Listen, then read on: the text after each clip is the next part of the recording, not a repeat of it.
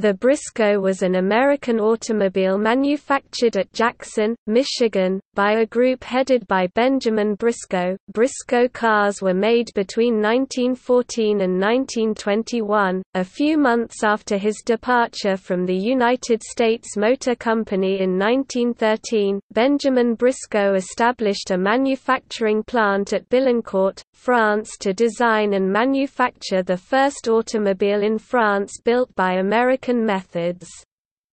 The business was called Briscoe Frere. Billancourt was the home of Renault. In 1915, Briscoe offered what he called the first French car at an American price. Briscoe claimed that the auto had been designed by a French design studio. It featured a single headlamp in the front, fed into the radiator shell. The auto was priced at $750, but this price did not include a top, windshield, or starter. The company also produced the Argo, the Hackett, and the Lorraine.